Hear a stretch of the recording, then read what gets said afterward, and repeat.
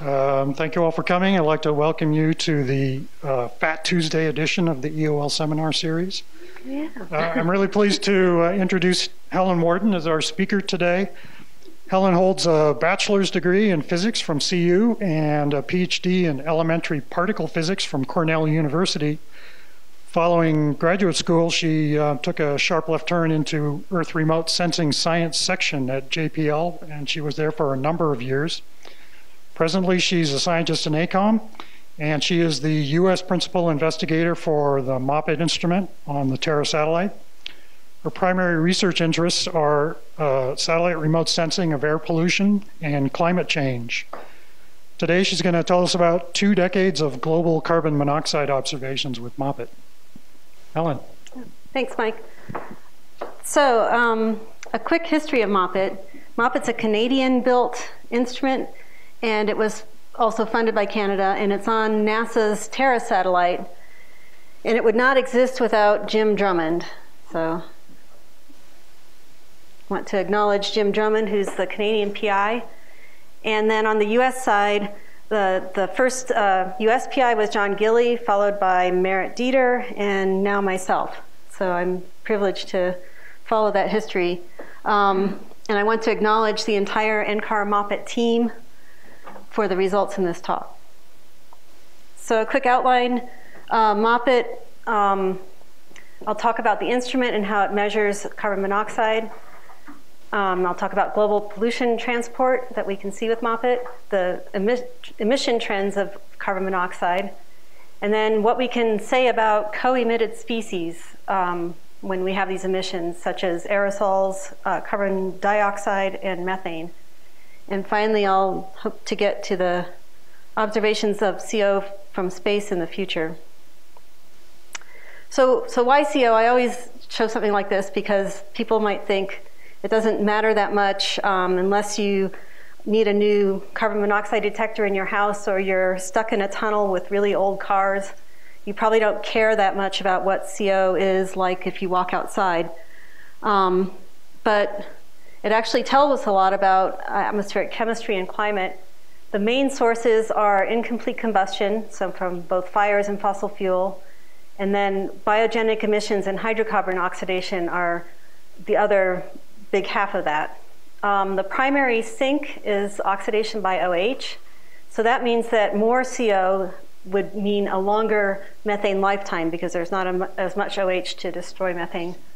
It's a precursor to carbon dioxide and tropospheric ozone, so it makes those greenhouse gases. And because of that, it has an indirect radiative forcing of 0.22 watts per meter squared. So it's not as high as, say, ozone, but it's on the same order of magnitude. The lifetime is weeks to months, so that means it's transported globally, but it's never evenly mixed. So you can always see it above a background level, so you can measure plumes from fires and cities. And then, like I was saying, the direct emissions of CO are about half of what is in the atmosphere. And those are from anthropogenic emissions, which are relatively stable year to year. But a large part is from biomass burning, which has a lot of interannual variability that I'll talk about. And then there's a couple other, about 20 teragrams per year from the ocean.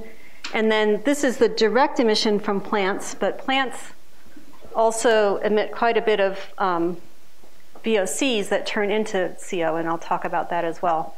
And then another big chunk of it is from methane. So, some quick facts. We are getting to 20 years here. It'll be the Terra at 20. We'll have the celebration at AGU and a special issue and some other things will be going on. But it's pretty amazing because the design life was 6 years for all the instruments. There's 5 instruments on Terra. Aster, Ceres, MODIS, MISR, and MOPITT. And as I said before, the MOPITT instrument itself is a US-Canadian collaboration. So University of Toronto is responsible for the instrument, building the instrument, designing it, and the instrument operations that they command through the Goddard folks. Here at NCAR, we're responsible for algorithm development and data processing. So I'll talk more about this type of instrument that we have. It's a unique space instrument at this point. HALO is sort of a precursor, but that was looking in the limb, and so it's fairly different. So I'll get into that. Terra is in a low Earth orbit, so at 705 kilometers with a 10:30 equator crossing time. So it's, I don't know if anyone knows the history of EOS. It used to be, before it was Terra, Aqua, Aura, it was AM, PM, Chem. And so Terra was in the morning orbit, Aura was in the PM orbit, and then so was Chem, which is, I'm sorry, Aqua was in the PM orbit. But at any rate, we're in a morning orbit, and we're in a constellation with a Landsat, I think. So we get 16 orbits a day, and that gives us about 3 days for global takes about 3 days to get global coverage with MOPITT. And I'll show you the swath in just a moment. Our pixel size is 22 by 22, so not very fine resolution on the ground, but not bad either. And then we measure vertical profiles of carbon monoxide in both the thermal infrared and the shortwave infrared. And then we have a really high or really fine spectral resolution, but it's an effective spectral resolution that you can see when I talk about the GFCR measurements. And right now we only retrieve cloud-free scenes, and you can see that in a moment. And then finally, I'd just like to put this up. Terra cost $1.3 billion, which sounds like a lot, but considering it's almost 20 years old, is probably a pretty good investment, especially since a lot of the data from Terra are operational in a lot of systems. And then for perspective, MOPITT cost about $75 million, just the instrument. And that, again, that was from Canada, So this shows MOPITT near real-time data in WorldView, NASA WorldView. So you can see it. Well, I like to show this one because the near real-time products are operational for NASA, GMAO, and also ECMWF. But I like to show this because it shows the MOPITT swath, and you can see we don't have anything where we have a big cloud feature. And then you can also see where CO is really correlated with aerosols from MODIS. So in the yellow to orange colors, we have MODIS aerosols, we have MODIS clouds, and then you can see the MOPITT data going through that big plume of aerosols, and you can see where we had also high carbon monoxide. And you can see some other correlated spots in the fires in South America. So, but I really like to show this because this day, 7th of September, was just like Armageddon. You had this big plume of smoke coming from Canada, and then you had 3 hurricanes, Harvey, Irma, and Jose. I'm not sure which the order was there. So everything was just getting pounded that day. So how MOPITT makes measurements. We use, again, thermal infrared and shortwave infrared. And you have the CO band at 4.6 is the fundamental, and then you have a weaker overtone band at 2.3 microns. And what gives these 2 different bands really unique structure or sensitivity in the atmosphere is the fact that one is solar reflection. So the 2.3 band is basically measuring reflected sunlight, which gives it sensitivity all through the entire column. But it doesn't give you a lot of structure, vertical structure in that, but you do see all the way to the surface. Whereas in the thermal infrared, you're relying on thermal contrast, which for most of the Earth does not have a lot of difference between the bottom layer of the atmosphere and the Earth itself. And so your peak looks like this because this is where you have a maximum of both thermal contrast and abundance of CO. So using that information together is what I will talk about in a second. So MOPITT, again, is a gas filter correlation radiometer. And so it measures in the nadir. So, and like other infrared instruments, it has to do a calibration using a black body and then a cold space view to get the cold temperature side. And then it measures this radiance from the Earth, which has these spectral features. But instead of going through, say, a grating spectrometer or an interferometer, it goes through a gas cell. And what the gas cell does, by modulating either a long path or a short path with either the length of the cell or the pressure in the cell, you can get two different kinds of transmission spectra, one for low optical depth and one for high optical depth. And by taking a difference in an average of those two types of transmissions, you get a signal that looks like this, an average signal and a different signal. The average signal gives you information about the surface and the general radiance of the atmosphere, whereas the different signal has information only in the spectral lines. So that's where you're getting your information about the gas, just that gas in the atmosphere.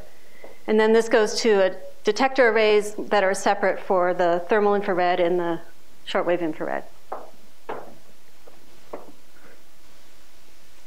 So now onto the data products. This is fairly common terminology for all of the NASA EOS instruments, level 0 through level 3, where level 0 is the raw data, level 1 is calibrated radiances, level 2 is the retrieved product. In this case, we use optimal estimation to get vertical profiles and total column. And I'm not going to go through this in detail except to show what we actually produce as products. All of this is done by minimizing a cost function where you have a priori information. This is the a priori profile. This is the a priori covariance. And then y are your radiances. And this is a radiative transfer model with your measurement covariance. And then we output the averaging kernel and error covariance matrices as a diagnostic. Then level 3 are gridded daily and monthly averages. And validation is done using in situ data, where we really rely on NOAA flights, and then more recently HIPPO and ATOM QCLS CO observations to give us latitude information. And there's a series of papers by Merritt, Dieter, et al. Our latest version is V8. So to illustrate the level 2 products, I want to show a comparison to ATOM. And so this is taking all of the MOPITT profiles within 500 kilometers, 6 hours of an ATOM Pacific profile. This was on the first campaign. And this is the lat long of that. So what you can see is all these pink fine lines are the separate profiles. This is the a priori that was used for these retrievals. And it does vary by latitude, but for this scene, it was about the same.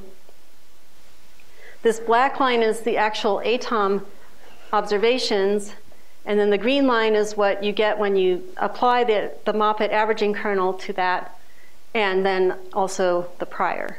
So you can see that the pink lines, and this is the standard deviation in those, is really matching pretty well to the smoothed ATOM data. And this is what an averaging kernel looks like. So I'm going to show some more of these, so it's good to understand what this is. So this is the pressure, and then these are the averaging kernel rows with color-coded by the pressure. So since this is an ocean scene, a pretty clean ocean scene, you can see that we don't have a lot of sensitivity near the surface, and that even the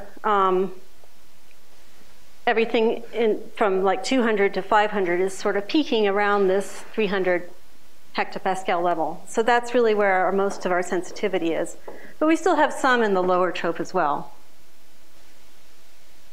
So now looking at how that compares to ATOM, this is the MOPITT ATOM difference. And you can see that compared to the 0 line with what we think are the error bars for all of our profiles, that we're doing pretty well.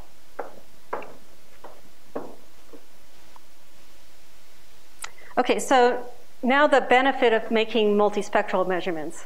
So this is just our product nomenclature.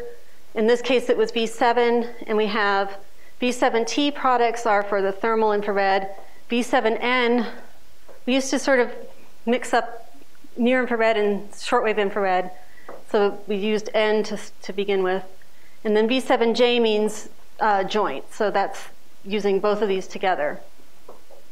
And you can see from the averaging kernel that if you just use the thermal infrared, that you still have some, this is all over land, this is like the average. You still have some sensitivity at the surface, but not a lot compared to the middle troposphere. And then, like I was saying before, for the shortwave infrared or the near infrared, that information really looks pretty straight up and down like a column. And then when you combine these two, now you get something where you're really taking the fact that you are sensitive at the surface here, and you know a lot about the middle troposphere from here, and combining those two gives you a lot more information about the surface. And then you can see this in an example of what level 3 data is. So you have the thermal infrared. This is level 3 data at the surface, the near surface level. So you have the thermal infrared. You get a little bit more information at that level from the near infrared. And then finally, you can really see a lot of the sources that you expect in that combined product.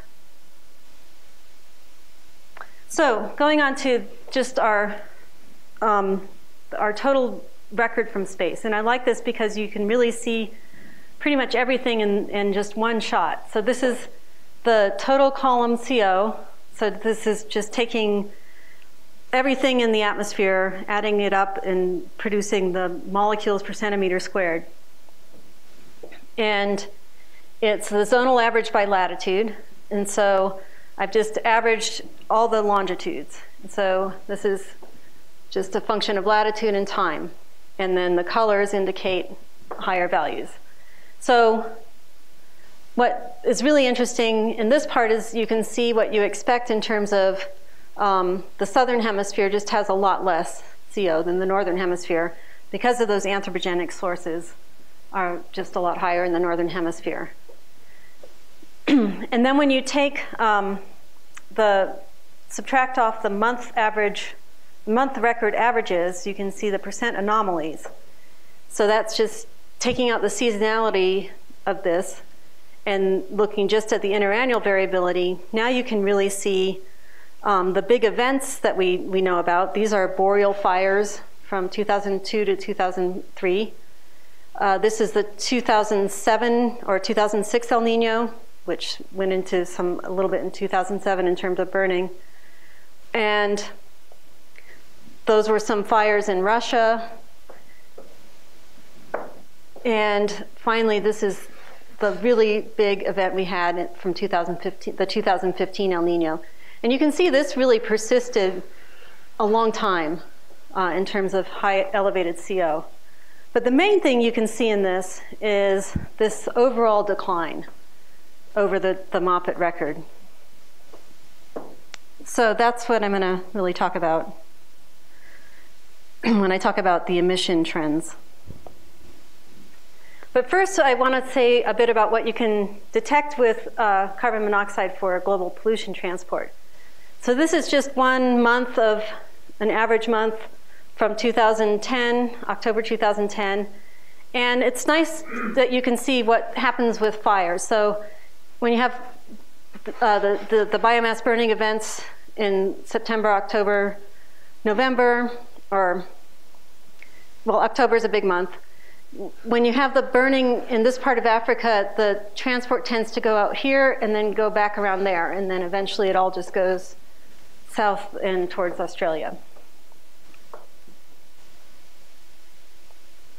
So what I want to talk about is what we really saw for transport from the fires in Indonesia in 2015. So as you all know, 2015 was a really big El Nino year, the biggest one since 1997. And Indonesia was very, very dry. So this is just the average monthly rainfall for September 2015. And it's just like nothing for the whole month of September in this part of Indonesia. And this is the corresponding amount of CO that we observed near the surface for that month. And this was at record levels for MOPITT. So the highest we'd ever seen. And because we can get a pretty good vertical profile, we can look at what happens to all of that CO from the Indonesian fires. So this is, these are all cross sections looking at this longitude range. And this is in August, September, and October.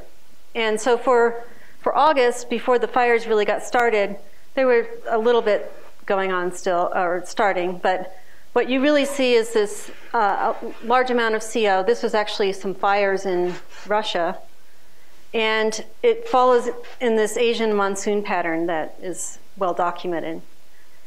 And then when you get to the Indonesian fires that really got going in September and October, you can see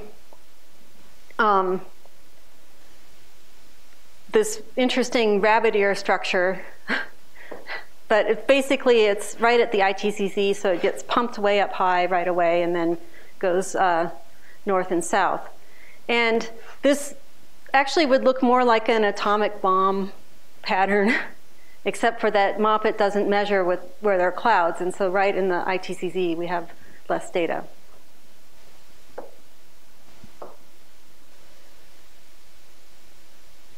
So what, another thing that we've looked at, and then including that 2015 El Nino data, is the fact that we can actually do a pretty good job of predicting interannual variability of CO with a statistical model that uses climate modes.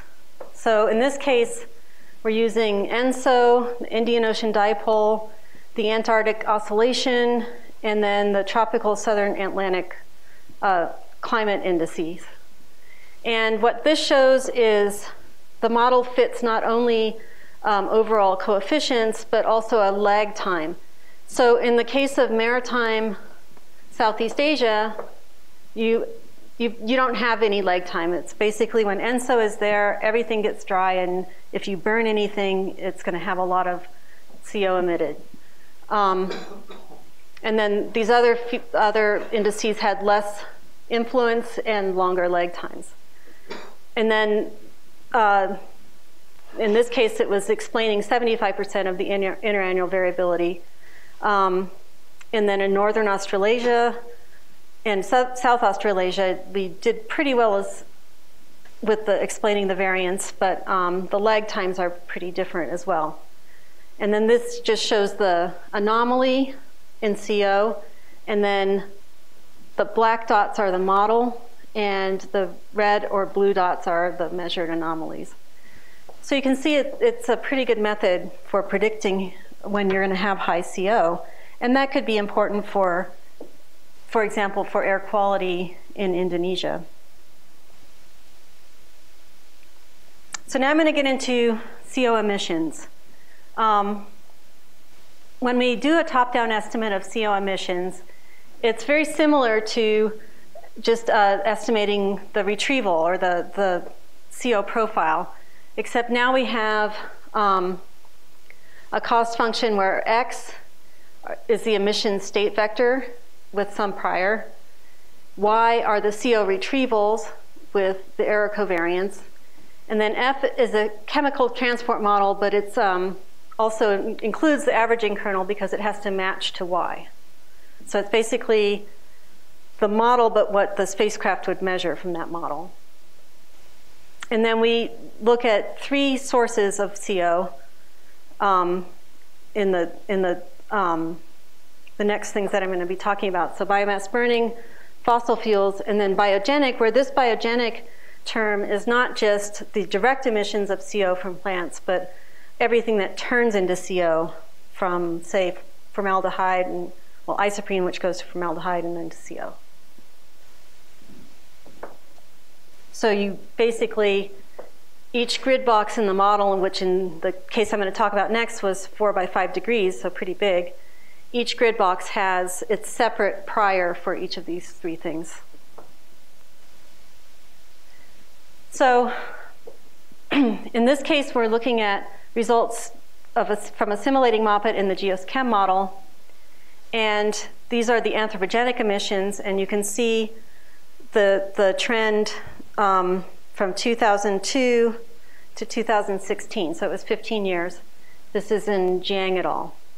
And the three different lines here are experiments that he did to look at the result of when you try to assimilate either the column, which is black, the profile, which is blue, or just the lower profile.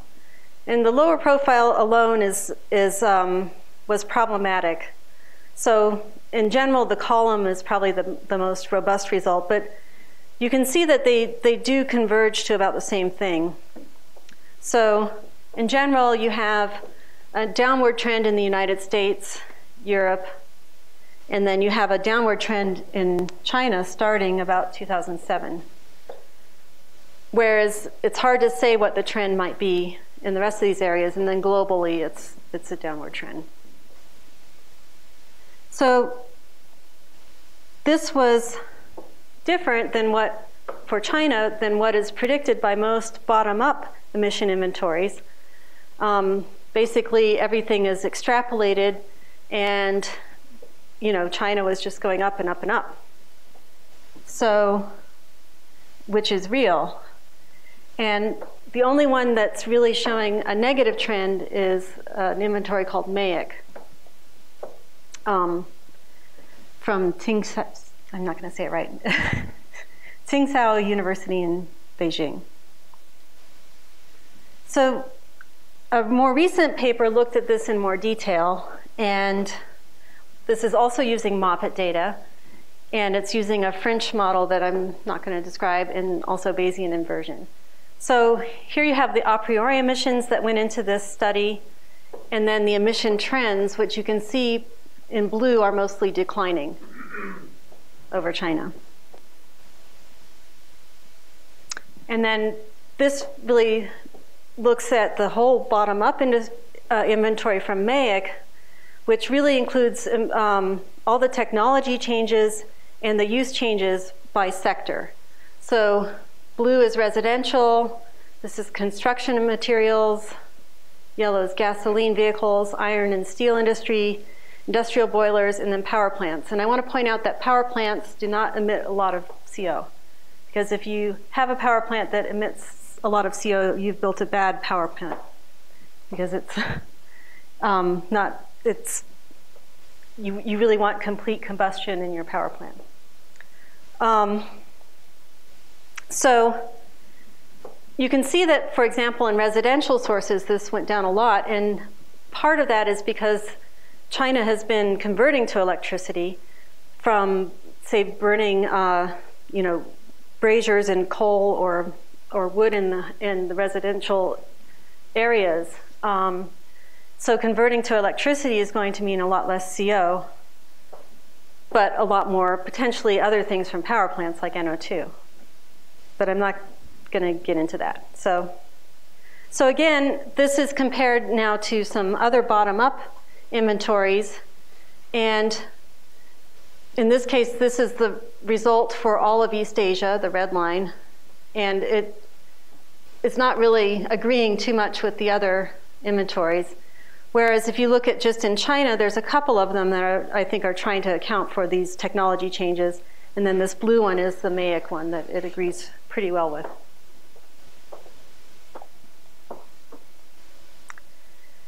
So that was anthropogenic emissions. Now I'm going to go to fire emissions. And fire emissions, to look at that, I want to point out a paper from 2017 by Andela et al. that just looking at burned area, you can see a real decline in global fires since from 1998 to 2015. So it's about a almost 25% decline over that period. The top part here shows just where you have these big fires. So in Africa, in South America, and Australia, some in Indonesia. Those are more sporadic though. And then this shows the trend. So you can see that for the most part it's going down everywhere except for this part of Africa. And the top-down emissions also show show this trend in CO emissions from fires going down. But I thought this plot really shows what you could see just looking at CO trends. So this is just the MOPITT trends in total CO column. And I've subtracted the global mean trend of 0.43% per year.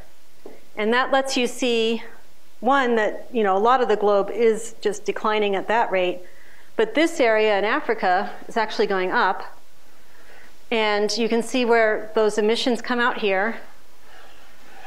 And you see that increase, or relative increase there. Whereas from South America, you see that whole transported CO going down. So that really matches well with what this paper is showing for burned area, with the emissions going up here and down here, and then also down in here. Oops. Okay, finally on to biogenic emissions. So biogenic emissions play a very important role, as a lot of people know. One of the main emissions is isoprene, but there's other ones that we need to worry about as well. And these oxidize and then turn into secondary organic aerosol. And then on the gas phase, they turn into ozone. Formaldehyde, which is also measured from space and used to derive isoprene, CO, methane, and then I should point out that formaldehyde also produces CO, so that's included in our total budget for CO from biogenic emissions. So these have been controversial lately, and I like pointing this out because there've just been a few questions about what do we do for climate change mitigation. Do we plant trees, which might emit more biogenic emissions, or do we cut down the forests? It's an important thing to answer. So unfortunately for Nadine, she did not get to say what the title of this op-ed was. And so to save the planet, don't plant trees, actually got her death threats. So, and that really wasn't the point of her op-ed or her paper, as I'm going to show. It was just mostly that you really have to include biogenic emissions in your climate models. But more recently, there have been some other things as well that are basically showing that you have to be careful what trees you plant. So this is the climate effects of cropland expansion. So this is the paper by Nadine Unger. And it's basically the effects from pre-industrial to present of changes in human land use and what they've done to biogenic SOA, ozone, and methane, as compared to these other effects, like if you cut down the forest, then you have less CO2 uptake, and so you have a delta in CO2. You have a change in surface albedo, which might be a cooling effect. And then you have the net effect of the climate pollutants that she sees as cooling. So she got 0.11 watts per meter squared cooling. And that's by saying that you have this much SOA coming from it, and or this much less SOA, and this much less ozone and methane. So she found a net cooling effect. But in this paper by Scott et al. From looking at what the projected changes in radiative forcing due to total deforestation, so that might be an extreme case, but they wanted to do something to definitive, I guess. And so in their model, they also included the short-lived climate forcers from aerosol cooling and also ozone and methane greenhouse warming. And I'm not going to go into the separate terms here, but for the global impact, they did find a positive radiative forcing from cutting down all the trees. And this is because in their model, they found that the biogenic emissions were positive or warming because the decrease in aerosol cooling was not completely offset by decreases in ozone and methane, which were warming.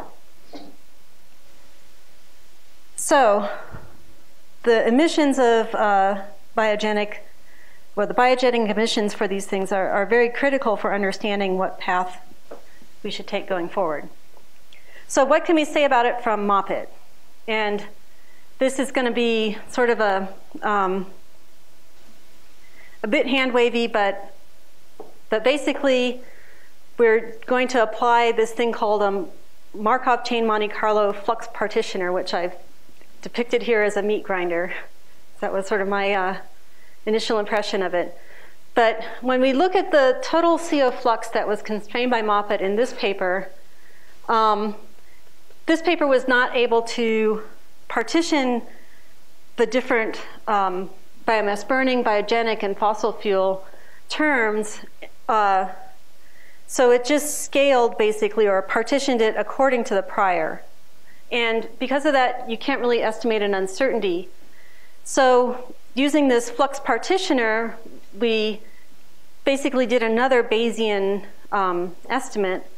And with that, using more updated uncertainties in each of these inventories, so the GFED biomass burning inventory, Megan 2.0 biogenic, and fossil fuels from Edgar, we now can come up with a pretty good estimate of each term with uncertainties.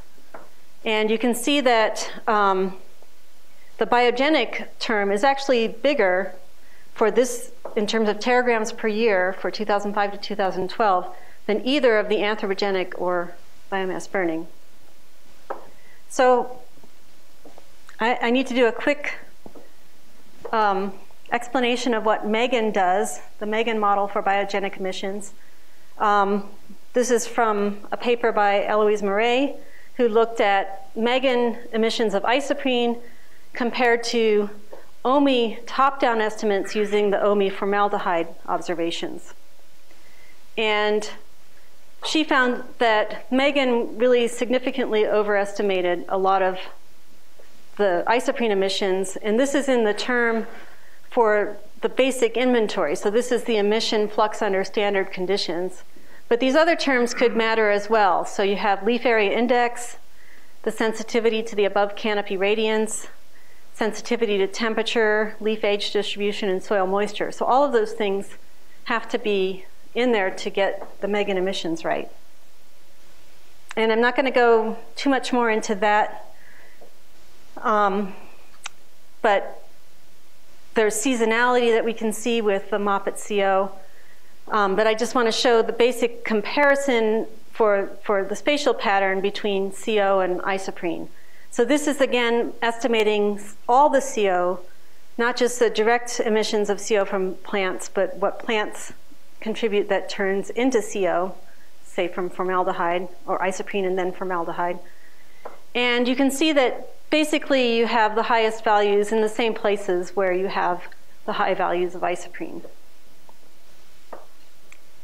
And we see a similar pattern for top-down. I should say that this is estimated from a Belgian group, Bura. And we find that in this case, so this is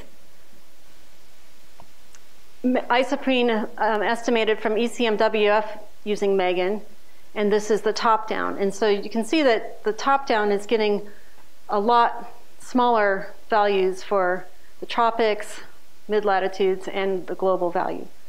And we see a similar pattern in the CO. So this is using geochem and Megan.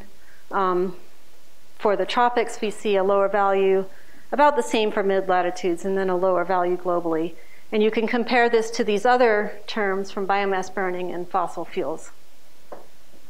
So now we have an additional independent constraint on the Megan model using CO observations, as well as the isoprene that's estimated from formaldehyde space observations.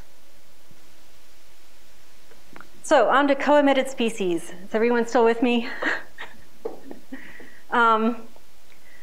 So what can we do knowing these emissions, or being able to estimate CO emissions or assimilate CO data? So I'm going to talk about now what we can say about aerosols, carbon dioxide, and methane.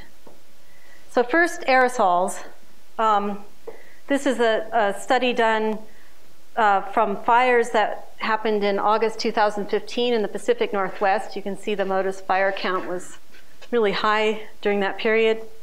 And this is the aerosol map that you get from the deep blue MODIS AOD product. And so we're going to look at what we see from the aerosols and the carbon monoxide. For the carbon monoxide in the free troposphere, or the middle troposphere at 500 hectopascals, you really see this pattern of transport across, this was like, I think, across 5 days. But at the surface, for those same days, you see a map that really matches the fire map, especially up in here. So from MOPITT data, you can see where the sources are and where the transport is. And using that, you can correct what you know for AOD, because total AOD doesn't tell you anything about where it is vertically. And so you can actually correct the vertical distributions in this case, the CAMChem model, doing an assimilation of MOPITT CO. All right, so now on to our favorite greenhouse gases. So these are the NOAA trends in CO2 and methane, and obviously we want to know what's going to happen there. Are they going up or down? Well, we know CO2 is just going up, but how can we figure out elements of the growth rate and other changes that depend on emissions, as well as these feedbacks and interactions between climate, energy, and water cycles?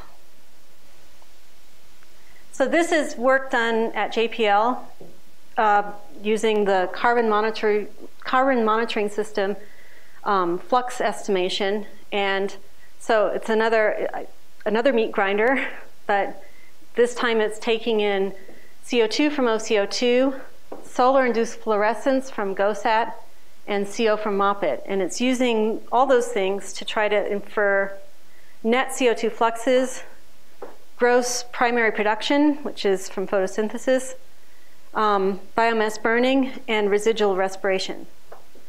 So one of the main results from this was published in 2017. And what Junji did was to look at what happened between 2011 when we had a La Nina to 2015 where we had an El Nino. And relative to 2011, the 2015 El Nino released 2.5 gigatons of carbon more than this La Nina. But where it did this is, or the diversity in this is really striking. So obviously in Indonesia, this carbon was released by fires. But what happened in South America and Africa is quite different. And they found that the real change in South America was actually because GPP went down, so there was less uptake, and so the net flux was positive. And then in Africa, there was increased respiration. So you really need a model like that to try to separate out the different processes. And you need different kinds of data to inform that. And in this case, MOPITT really is telling you where the fires were.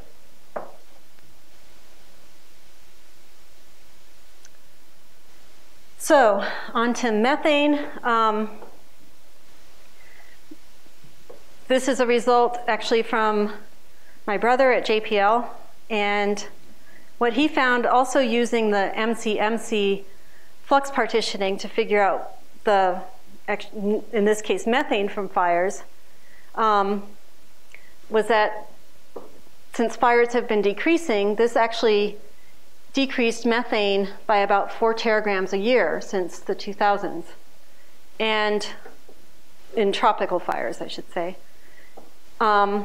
Meanwhile, you have other estimates of methane that were increasing from wetlands, about 12 teragrams per year, and increasing from fossil fuels, about 17 teragrams per year. And if you add those up, you get 29 teragrams per year, but the observed global increase is about 25 teragrams per year. So this really was just an important piece of the puzzle to figure out that these estimates probably are okay if you include this decrease of 4 teragrams per year from fire. All right, now on to what we have done here at ACOM. In terms of assimilating MOPITT data to come up with a MOPITT reanalysis or a CO reanalysis. This is work by Ben Galbert.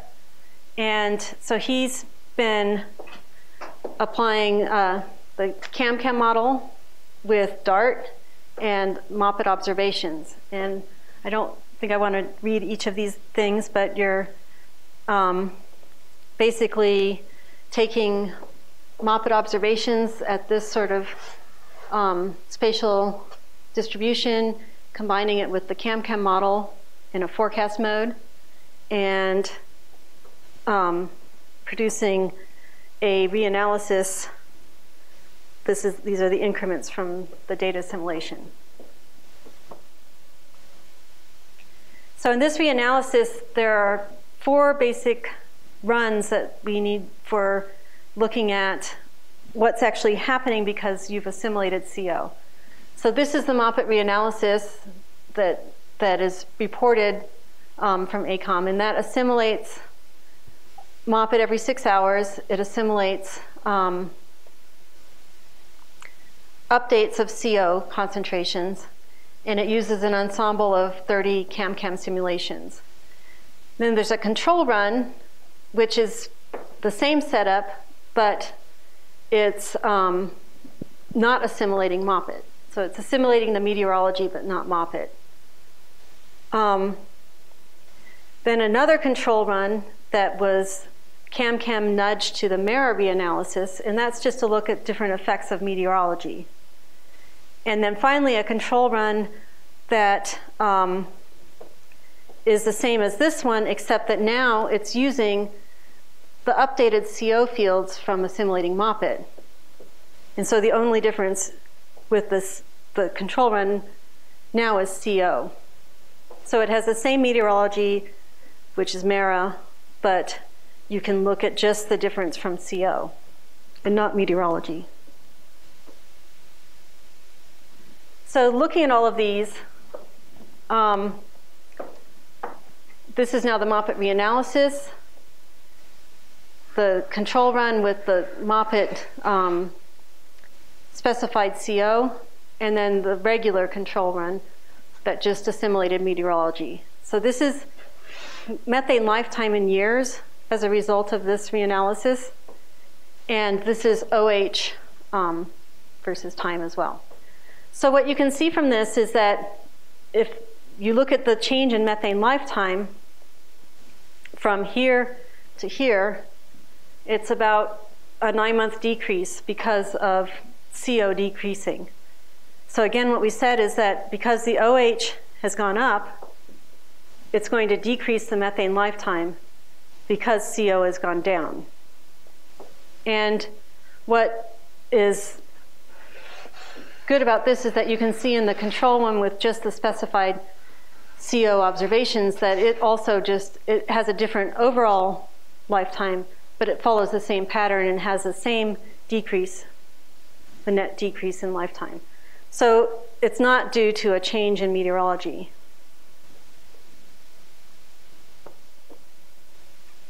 All right, finally on to the future of carbon monoxide from space.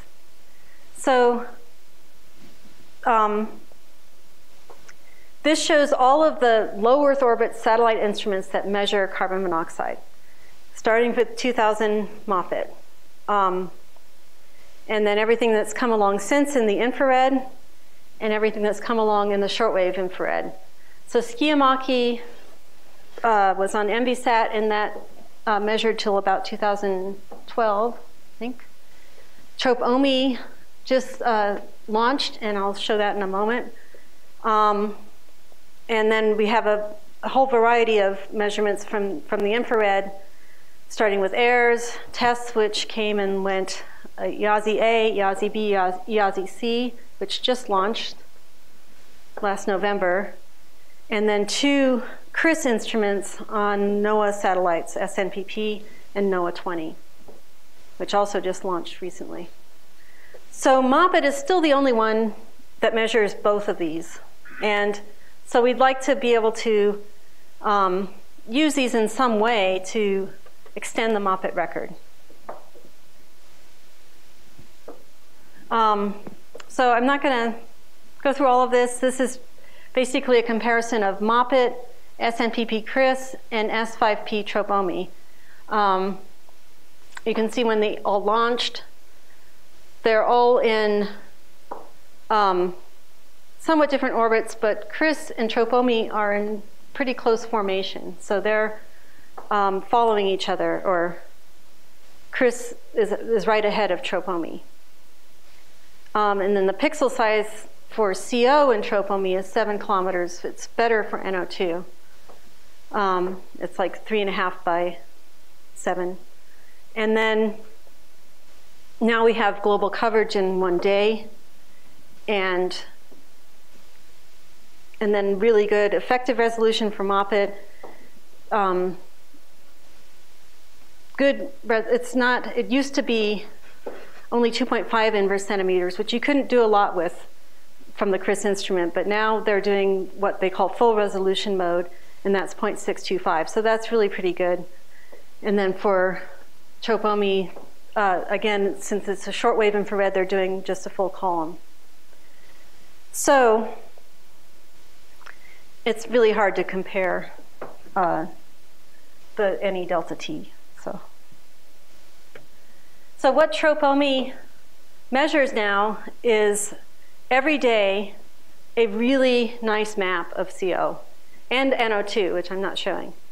So this is one of their first results. It was in a GRL paper recently. And so you can really see, this was from October, so this is when you have a lot of burning in both both Africa and South America. You can really see India, a lot of the expected sources, and then Asia. So one of the first things they did was to compare to ECMWF CAMS model. So this is TROPOMI and this is CAMS. And the nice thing about CAMS is that this already assimilates MOPITT and EASI data. So you're really getting the benefit of comparing. This was not available when MOPITT was launched. But for TROPOMI, they can really look right away and see if they're getting something similar to a reasonably accurate model. And you can see there's some differences, but for the most part, they see a lot of the same patterns. So here's how MOPITT compares to TROPOMI. This was just a very preliminary result, and we're working on more detailed comparisons now. But basically, we're almost on a one-to-one line here, which was very gratifying to see. So we really think that it's going to be pretty easy to use TROPOMI data along with CRIS data to extend the MOPITT record. And so finally, what we expect to do, this is a simulated result for both CRIS and TROPOMI, but what we expect to see is that this is an example of the averaging kernel, multispectral averaging kernel for MOPITT using the thermal infrared and the near infrared. This is CRIS alone, TROPOMI alone, and then CRIS and TROPOMI together. And what you can expect to see from this simulation, this is the geoschem model for CO near the surface. If you just use tropomi, you do pretty well, but you don't really see much over the ocean because it's looking at the shortwave infrared, and you need reflected sunlight, which is only good over land. In a couple cases over clouds, you can do it, and that's what tropomi does for ocean observations, is they use the reflected sunlight off of clouds. But near the surface, you're not going to see anything. And then CRIS alone is sort of like the MOPITT thermal infrared result. And then tropomi alone, I'm sorry, this was the joint product. And tropomi alone is fairly similar with no observations over the water. So we're hopeful that we can use CRIS and tropomi together to get a similar product for the joint thermal infrared, shortwave infrared MOPITT data. So finally, in conclusion, we see global CO concentrations decreasing, but still with significant interannual variability from fires.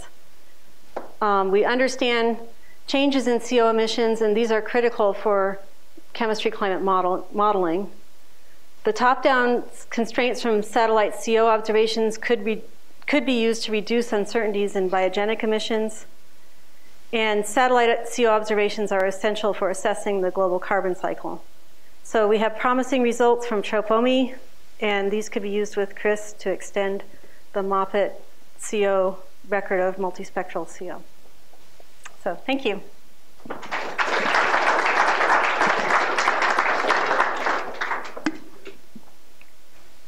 Thank you, Helen. We have a little time for questions.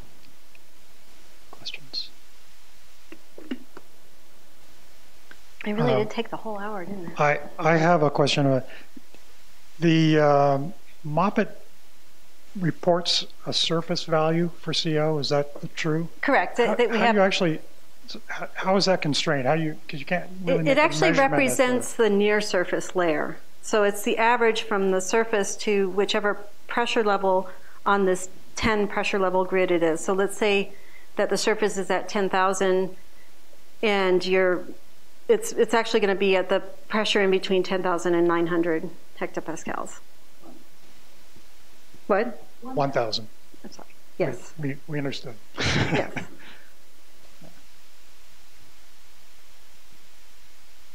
So yeah, that vertical profile is reported on 10 levels, but they're actually representative of the full layer average.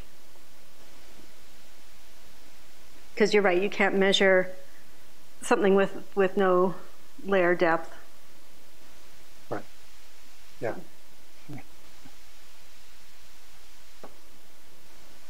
Anybody else? Oh. So I'm interested in that the estimation of OH from CO, which is probably just a direct effect of how much CO there is. But I'm wondering if the actual seasonal cycle or spatial distribution of CO, say at high southern latitudes, would actually tell you something about the OH concentration. I think CO alone would not, but I mean, one of the things like that Kazu Miyazaki has done with trying to do an assimilation of multiple species to estimate OH, I think is more promising. This is just the result. It's like how OH changed basically because you assimilated CO. But it's not, you can't say, that's what I mean, so Ben can say more. It's not the absolute OH value, so. And it doesn't necessarily comment on other evidence of interannual variations in OH? No, it's only the change because of assimilating CO. Any other questions? Well, let's thank Helen.